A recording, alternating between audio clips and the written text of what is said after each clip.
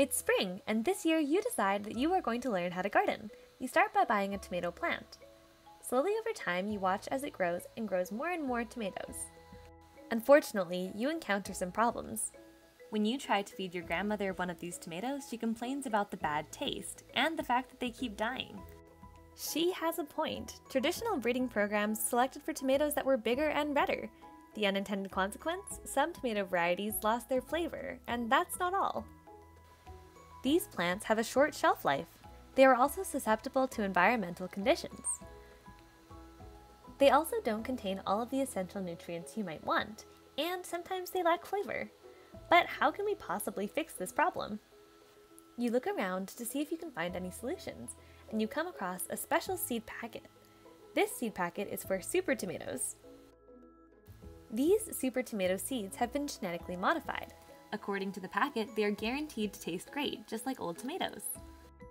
Luckily, on the back side of the seed packet, there is some more information about GMO modifications of tomatoes. The packet discusses the impact of science, industry, government, and society on genetically modifying tomatoes. Let's start by looking into the science of genetically modifying tomatoes to improve their flavor profile. Before we begin talking about tomatoes specifically, let's go over how protein production works. In our body, we have strands of DNA that are read by a molecule called RNA polymerase. RNA polymerase produces RNA that matches the DNA. RNA can then be transcribed using ribosomes. In the example of a tomato plant, maybe this is transcribing the PG protein. The PG protein is a special protein that produces rotting in tomatoes. Now let's explore the technique known as flavor saver. With this technique, let's imagine that we have a piece of DNA with the PG gene. This PG gene creates a protein that causes tomato to rot. In this technique, we add a synthetic piece of DNA that is antisense or opposite to our original DNA. What this will create is two pieces of mRNA, one that matches our normal gene and one that matches our synthetic antisense gene. Now, instead of the mRNA being translated into protein, these two pieces of mRNA bind together, resulting in no PG protein production. This means that the PG protein cannot produce rotting. Complicated, right? And too expensive. It didn't really catch on. But new gene editing techniques might hold the key. CRISPR is a really cool invention that allows scientists to locate a specific region of DNA. So say that we have a strand of DNA from the mutant GLK2 tomato. This is the tomato that lacks flavor. Then scientists are able to make a piece of guide RNA that matches this gene. Using some protein complexes, this gene can then be selectively spliced out, leaving a cutout region of DNA. This DNA can then be filled in with a new gene. Maybe this new gene is from a heritage tomato, allowing the new tomato to have a strong flavor that resembles the old plant.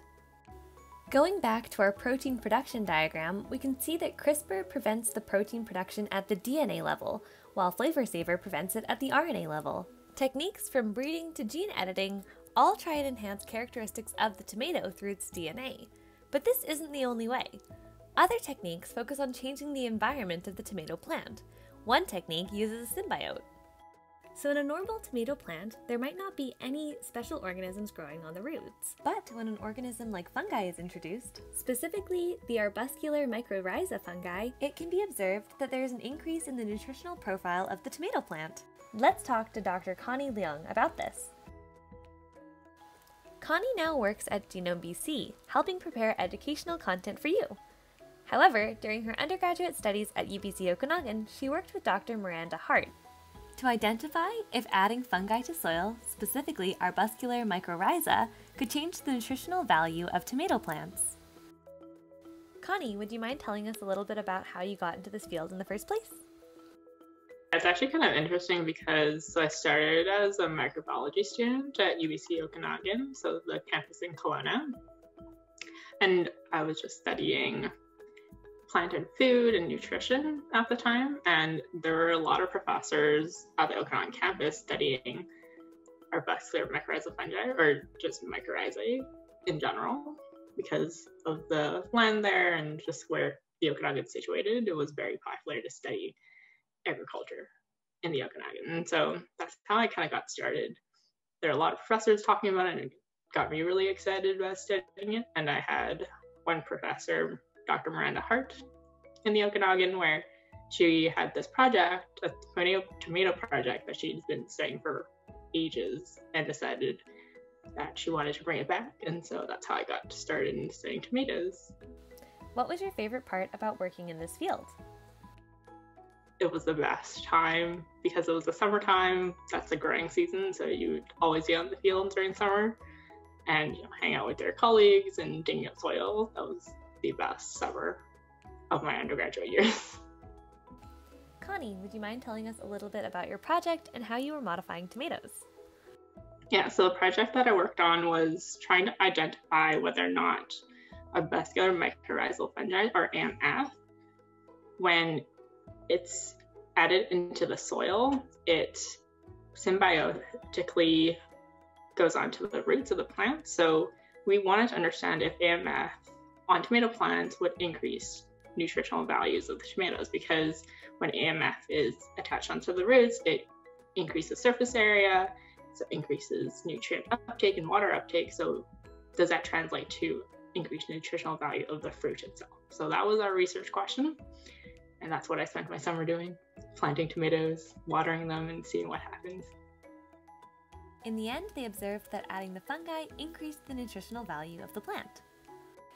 Now let's recap Connie's career timeline. She started by doing her undergraduate degree at UBC Okanagan. She then worked on a project on tomato plant modification. Instead of using GMOs, they used that arbuscular mycorrhiza fungus discussed earlier. She then did a PhD in diabetes and obesity research at UBC.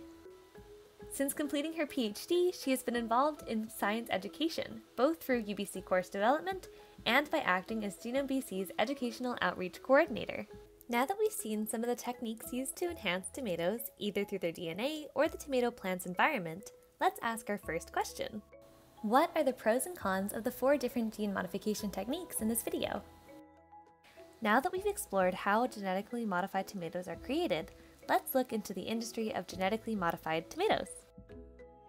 Let's compare 2 farmers. The first farmer does not use GMOs. This means that their crops are at a disadvantage.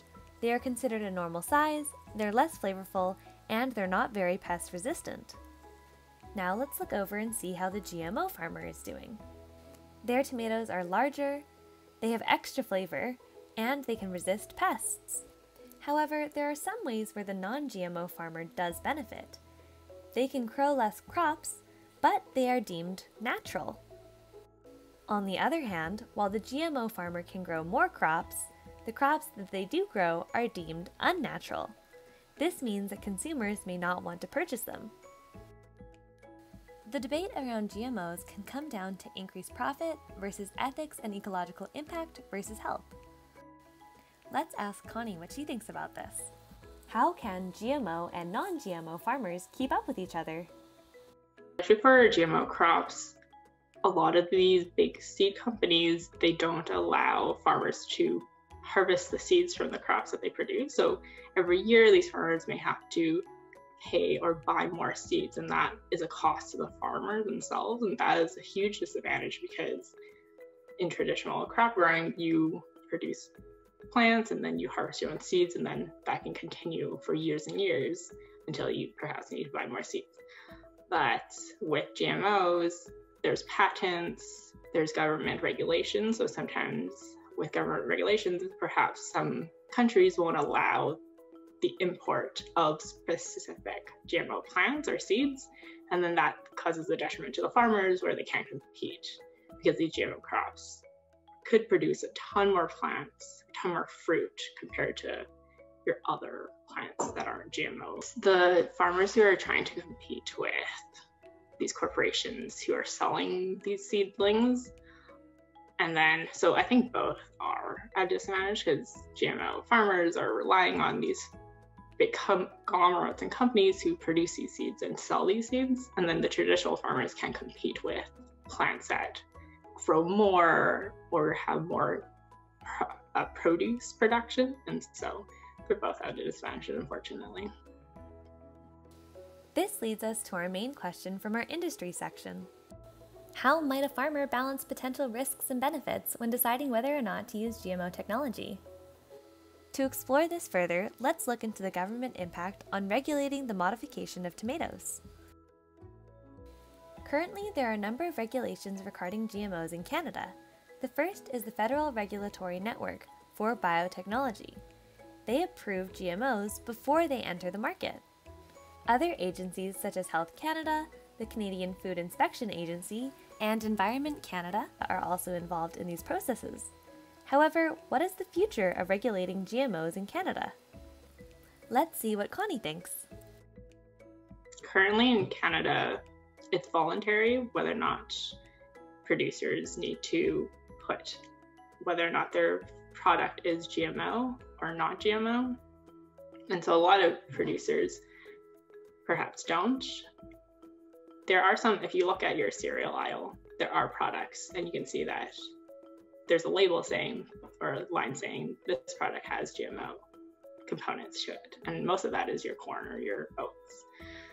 And so it's voluntary because a lot of the GM products, it's, people have different definitions of GM.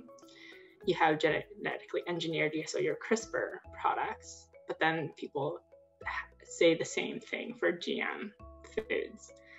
And so with GM foods, sometimes people can also say that if you have traditional crops and you're selective breeding, that can also be genetically modified.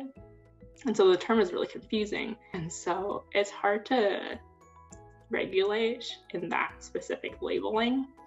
What I have seen that has potential for working is in the US, there's a movement now for labeling bioengineered products. And that means that this product has been produced in a lab, the genetics may be altered in some way in the lab and then used in commercial farming. This information can lead us to our final question for the government section. How should governments balance population food needs with individual consumers' rights to choose what they want to eat? The final area regarding genetically modified tomatoes that we will explore is society. If you had to pick which tomato plant to buy, would you pick the one with few small tomatoes or the one with many large tomatoes? And how would you make that decision? Often these discussions around GMO crops are a balancing act. On one hand, you're a consumer who loves tasty tomatoes, and on the other side, you're a citizen. It all comes down to what you value. You might also have a number of other questions, including, is it safe to eat modified tomatoes? Is it healthy to eat modified tomatoes? And is it ethical to buy these plants? Let's ask Connie, how will these modified crops affect the consumer? For genetically modified organisms or plants or food, a lot of the products that are on sale, governments have deemed it safe. They have extensive testing to understand whether or not it's safe for consumers. So that is definitely something that happens within governmental agencies. The other part of it is our environmental aspect of what happens with these GM products. So with the GM products that are resistant to herbicides, we've seen an increase in herbicide use, and that could have a detriment to our environment as a contaminant, or that can be linked to allergens because people can have irritations concerned with the herbicides, and because those herbicides are sprayed on the field, that could have downstream effects if wind brings that herbicide down to other places in our societies. So perhaps it's not exactly just the GM foods that we're affected with, but perhaps because these foods are in our society, there are other surrounding effects. Now that we have finished discussing the society section, we can try to answer the question, how might different scientific techniques, such as CRISPR, impact society's perception of GMOs? Today we've discussed the topic of genetically modifying tomatoes from 4 different perspectives: science, industry, government, and society. Do you think we should be genetically modifying tomatoes? Thank you for watching this Gene School video.